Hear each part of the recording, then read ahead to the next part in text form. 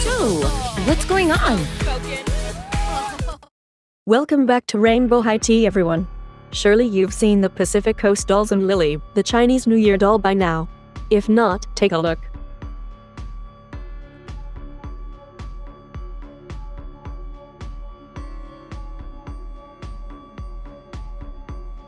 I adore both of these dolls and can't wait to see their stock photos. Lily is stunning. I can't wait to see them in stores in January. Now we can get into the video. I've got 3 theories regarding the Pacific Coast kids and Lily.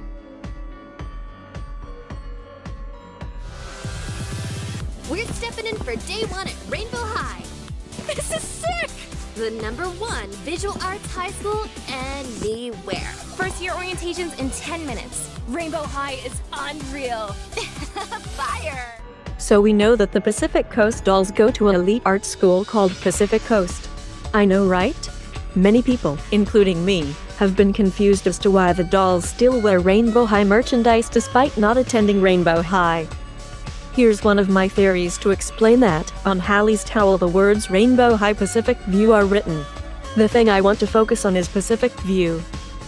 What if Pacific Coast is actually just another Rainbow High location? It's not unheard of for schools to have multiple locations with different staff but similar curriculums. Maybe the school's full name is something like Pacific Coast Rainbow High, and that's why they have the Rainbow High emblem all over their clothes. I'm not 100% sure about this, which is why I have another theory later in the video. Not amazing, but fine. In the episode The Sleepover Society, we can see Jet Dawson sewing a piece of fabric. Upon closer inspection, it appears that this fabric is used multiple times on Lily's outfit. What if Jet is helping Lily get ready for a New Year's celebration by sewing her dress? Or what if she's creating it as a gift for Lily? What do you think? We know Jet took a tour of East Asia, so maybe her and Lily bond over their appreciation for Chinese culture and traditions specifically. Now, please, the rules are clear. You've reached the end of your rainbow. Where is Bella? And how is she doing? Take it away, Bella Parker! I'm good. I'm home, back at regular school. After everything that happened, I've been doing a lot of community service. It's so important to give back. You glow, girl.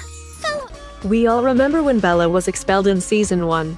We still haven't much information about what she did while she was expelled, but we do know she went to regular school, so probably not Pacific Coast. But what if it attends in the future? Either as a temporary transfer student or a full-time student. I think the first is more likely, because I wouldn't expect them to write off a main character like Bella completely. If Pacific Coast isn't connected to Rainbow High, maybe Bella brings some Rainbow High styles for the students. This could be another explanation for why the Pacific Coast students are decked out in Rainbow High clothes. This theory is definitely a stretch, but still super fun. What do you all think?